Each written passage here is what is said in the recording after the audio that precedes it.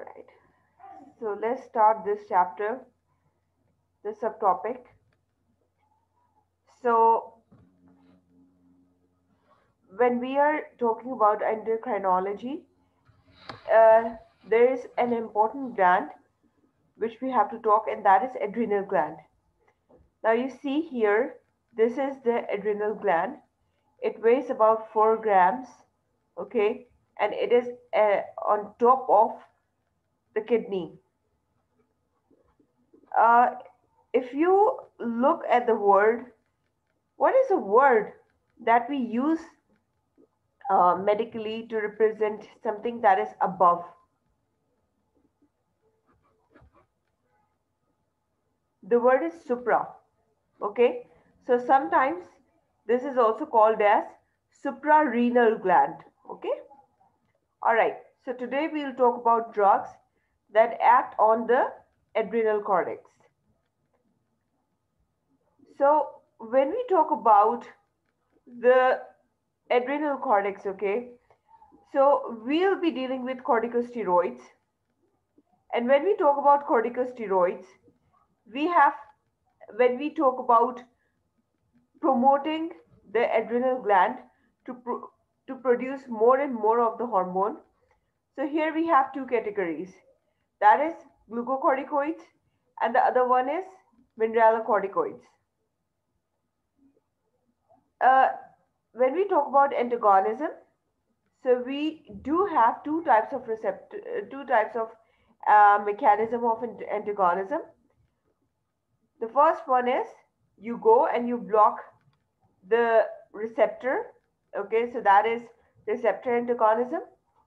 So when we talk about receptor antagonism, we further have two subtypes.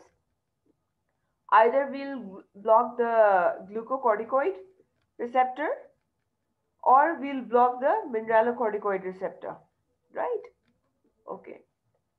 The third way to antagonize is by inhibiting the synthesis. Okay. So first of all, we'll discuss how antagonistic effect will be produced, and then we'll discuss how antagonistic effect will be produced. This is the diagram of the adrenal gland, okay, how it looks like. And these are the zones. I'm sure in physiology you have studied this already, right? So the outer, we have adrenal. When we look at the adrenal gland, okay, so we do have medulla, and then we have uh, wait a minute. Yeah, okay. So we do have medulla here, right, which produces catecholamines. What are catecholamines? That those have catechol rings. All right. And the other part of medulla is the cortex, and cortex has 3 layers. Now, our main layers, which we are concerned with today, is zona glomerulosa, which produces mineralocorticoids, and the other one is zona fasciculata. So that produces glucocorticoids, right? Okay. So when we talk about the glucocorticoids, and when I'm telling you that your adrenal gland is already producing these, right? So that means it does have some major function, some major role in our body. Now, what that function could be, you see, it actually suppresses inflammation, okay? It suppresses immune system, all right? So its action is this, all right? Let's study further about it. So when we talk about the natural adrenocorticoids, so we have glucocorticoids, okay? So they are synthesized under the control of ACTH. If I go back here, it means that ACTH will uh, will be sent to the adrenal gland, and as a result, the corticosteroids will be produced. When I say corticosteroids, I'm sure the word itself is telling you the composition of the molecule, right? Cortico, produced by cortex. Steroid, it means it's steroidal in nature, right? Okay, so cortisol, uh, that is also called as hydrocortisone, is a predominant natural glucocorticoid in humans. The 3 keto and 11 hydroxy groups are important for its biological activity. All right, we are talking about the natural one here. Okay, the major mineralocorticoid of adrenal cortex is aldosterone, right? So 11-deoxycorticosterone, an aldosterone precursor, has both mineralocorticoid and glucocorticoid activity. Okay, so the adrenals also synthesize various androgens, predominantly dehydroepiendosterone and endostenedione. So if you look here, cortisol is here, which is the main molecule, all right? And then if you look here, right, so we talked earlier about the androgen, right, that the estradiol would be produced. But if you look here, okay, so wait a minute, wait a minute. All right. So I was telling you all that if you look here, we already talked about the endosterone, right? Okay. Now, when we look at the other part, okay, we have aldosterone and cortisol produced, and these are the adrenal steroids. Now we'll talk about synthetic adrenocortical steroids. So, which are the ones that we are producing artificially? Because sometimes we want a mechanism by which we can actually suppress the immunity, we can suppress the inflammation. All right? Okay, so let's read about it. As I said earlier, that the synthetic one are also there. So, cortisone acetate and prednisone are 11 ketosteroids that are converted to 11 hydroxy groups by liver to give cortisol and prednisolone respectively. It, I'm sure we all have heard names of these drugs, especially prednisolone, right? So, if you try to recall, when was the last time you heard it and where you heard it? What was the setup in which you heard it? By the way, a research question for you all.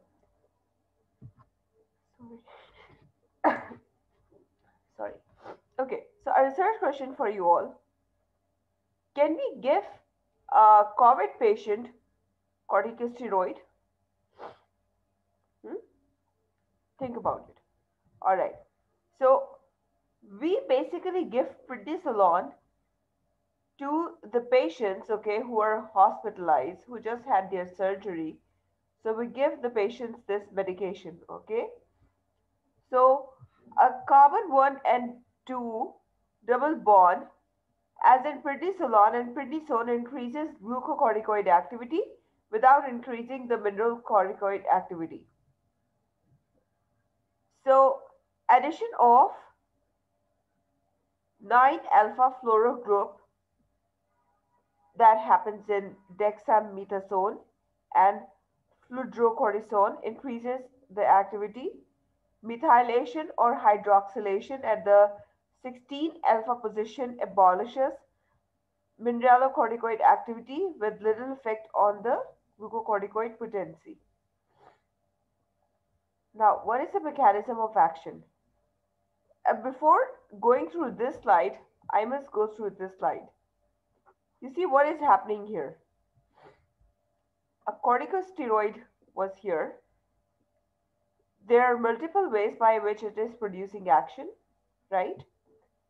So The corticosteroid, first of all, binded to the G protein, okay, and it produced a cascade of a cascade event, right, in which numerous secondary messengers were produced. The other step is that the corticosteroid, right, it can bind to the glucocorticoid receptor, which is present within the cell membrane, all right, and then it activates the G protein, and then again the secondary messenger is activated. Since they are steroidal in nature, so I'm sure you all remember that they can easily pass through the cell membrane, okay? And what they can do is this, that within the cytoplasm, there are two receptors, glucocorticoid receptor and mineralocorticoid receptor. So the corticosteroid would actually bind to these, all right, and then the complex would actually enter into the nucleus through the nuclear pore, and then uh, specific DNA, all right, a specific gene on the DNA would be triggered to produce a specific type of protein, right, everybody? Now coming back here. The effects of mineralocorticoid and glucocorticoids are mediated by two separated and specific intracellular receptors, intracellular within the cell, right? Okay, the MR and GR, that is mineralocorticoid receptor and glucocorticoid receptor. Natural and synthetic steroids uh, enter cells rapidly and interact with these intracellular receptors. The resulting complexes modulate the transcription rate of specific genes and lead to an increase or decrease in the level of specific proteins. Right, everybody? Okay, all right. Then we have pharmacological properties of corticosteroids. So, the first one is plasma binding. So 80% of circulating cortisol is bound to corticosteroid binding globulin and 10% is bound to plasma albumin. So some of the potent synthetic glucocorticoids such as dexamethasone do not bind to CBG, leaving all of the absorbed drug in a free state. Both natural and synthetic steroids are excreted by the kidney following reduction in formulation of glu- glucuronides and sulfates.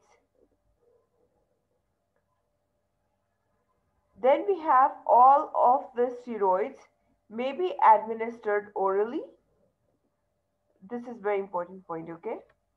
A variety of glucocorticoids, including cortisol, prednisone, and dexamethasone, can be injected intramuscularly or by the subcutaneous route. So, various glucocorticoid preparations are available for otic, rectal, or topical administration. Glucocorticoids administered as inhalants are used to treat asthma. Why? I'll ask you, okay? If you know that, you can tell me in the comment section, okay? Agents with the longest half-life tend to be the most potent, obviously, right? So short-acting agents are cortisol, such as cortisol, are active for 8 to 12 hours. Intermediate ones, such as prednisolone, are active for 12 to 36 hours. And long-acting ones, such as dexamethasone, are active for 39 to 54 hours.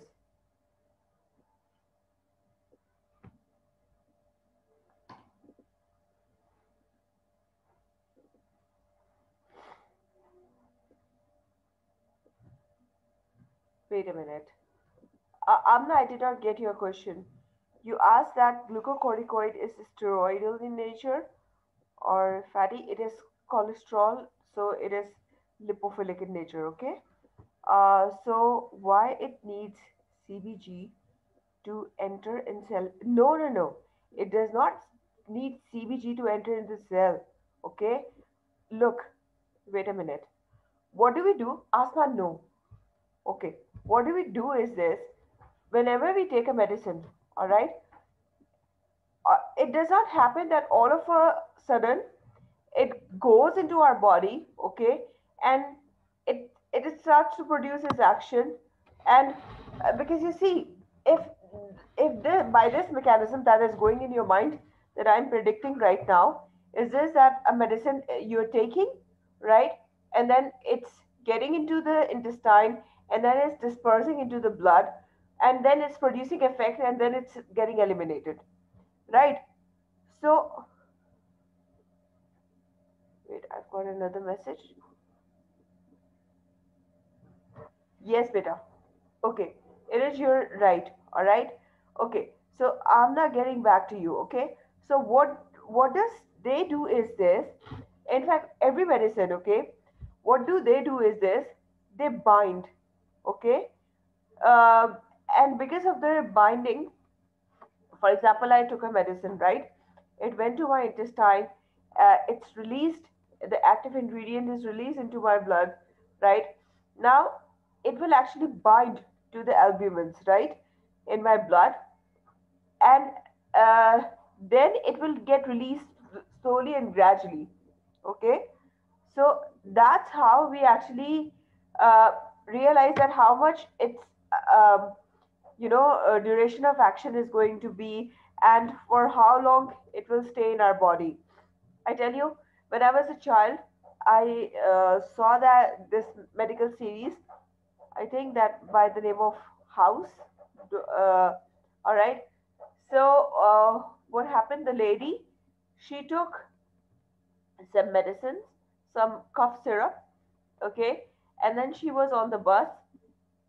She met an accident, and later on, when she was brought into the hospital, she was given other medicines, and because of the reason the cough syrup was already there in the blood, all right, it interacted and it caused liver damage, right, and then the lady passed away because of that.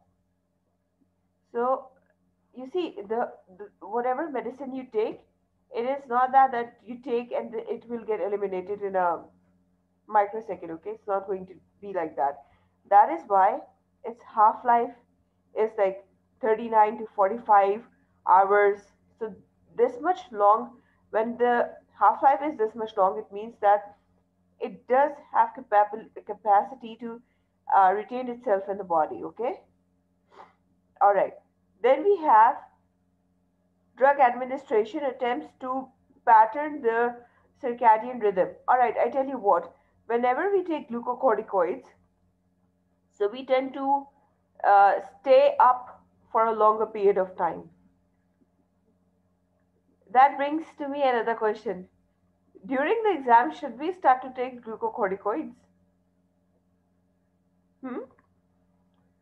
Should we start to take glucocorticoids? What do you think? I want to answer in the chat box. Exams are coming in March. We all need to study hard. So tell me, should we start taking glucocorticoids?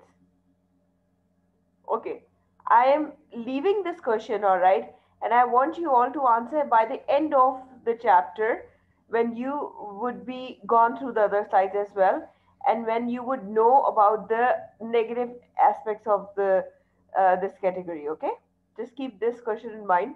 That, for example, if I have an exam tomorrow, so should I take glucocorticoid? All right. So coming up back here, beta. So, drug administration attempts to pattern the circadian rhythm. That is why you see a double dose is given, and the first dose is given in the morning, and then the second dose is given in the afternoon. So, you see a person who took in the morning would stay awake till afternoon, then the person took another dose in afternoon, stay up till late evening, and then the person would sleep, right? Okay, so alternate day therapy relieves clinical manifestations of the disease state while causing less severe suppression of the adrenal hypothalamic pituitary axis. In this therapy, large doses of short-acting or intermediate-acting glucocorticoids are administered every other day. So patients removed from long-term glucocorticoid therapy must be weaned off the drug over several days. So you see, a recovery period is given, and we cannot stop all of a sudden. Why? Because if we'll stop all of a sudden, so the body cannot compensate. Because you see, when I will artificially introduce the synthetic corticosteroids into my body, so my body will send message to the brain that okay, fine, do not produce any more ACTH because we don't need any more of that, right? And because of which, uh, if all of a sudden I would stop taking the synthetic glucocorticoids, okay, so obviously it will trouble my body, right? All right. So, uh, okay.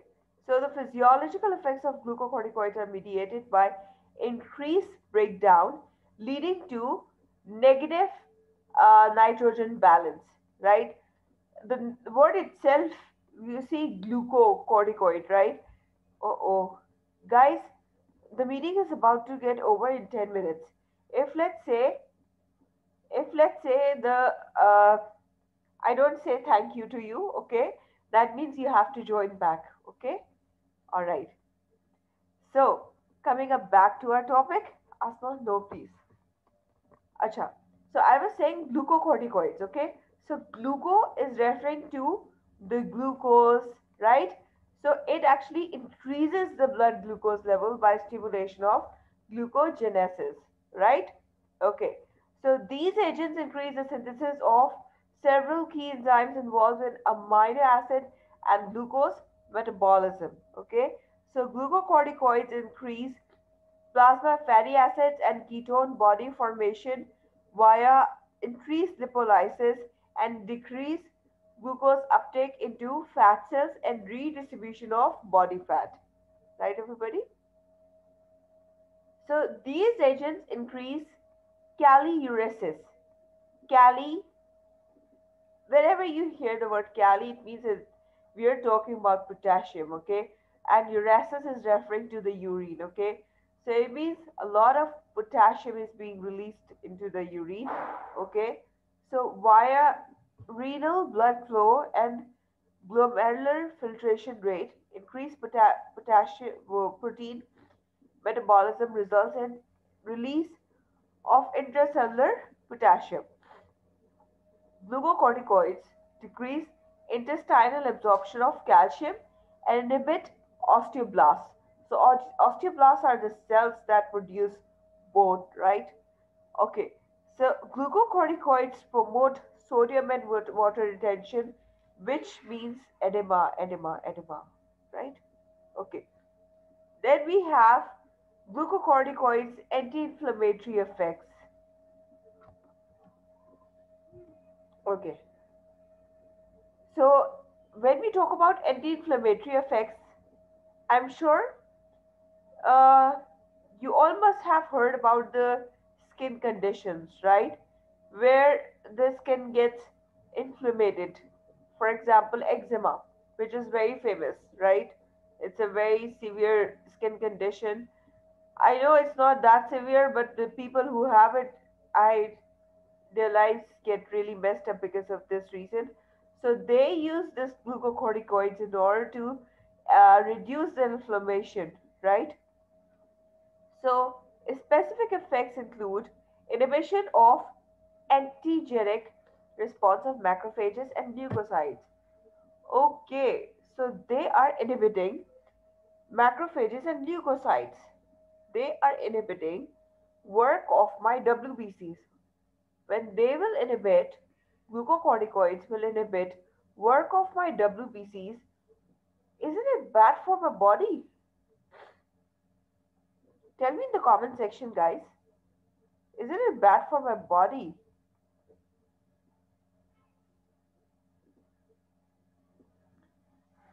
Just imagine I am taking immunosuppressant.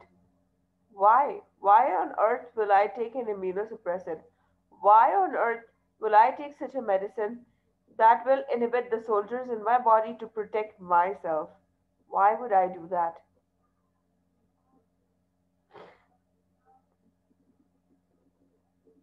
जी बेटे.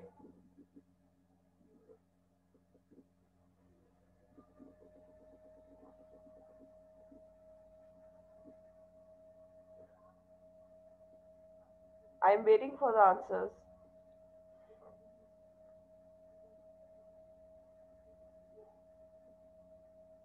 Kindly repeat. Okay. I am saying the first point says that inhibit antigenic response of macrophages and leukocyte. Antigenic response is this, that the antigen attacks in the body, okay? It enters into the body, and then macrophages and leukocytes actually attack on these antigens and produce, you know, harm to these antigens, right? Now, my question was, why would I take any medicine that will uh, inhibit the macrophages and leukocytes to protect my body from the antigens?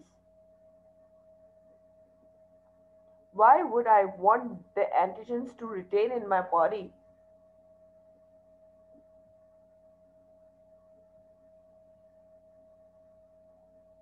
Okay, for example, I just received a kidney from somebody, okay? Now the kidney is not, my WBCs are not familiar to that kidney, even though, all of the genetic testing, cell testing, and blah blah, everything is done. Even then, my body will take time to accept that new kidney, right? The foreign kidney. So, in order to make it accept, I will take this drug. Okay, so because of the inhibition of the and somebody said autoimmune disorders cause inflammation. Good. Afifa said that is what anti-inflammatory agents do. They stop our body to react so much and stop excessive inflammation. Okay, good, good, good. Okay, very nice. So you are on the track now. Okay, so what happens is this, the antigenic response I want to get inhibit. Okay, and why do I want to get inhibited? Because let's say I just received a kidney, right? So I want the kidney to stay there, and I don't want the macrophages and leukocytes of my body to attack on this foreign organ which I want, right? Okay. Then is inhibition of vascular permeability by reduction of histamine release and action of kinins. Again, uh, histamine is produced in response to allergic reactions, and we want it to get reduced, right? Okay.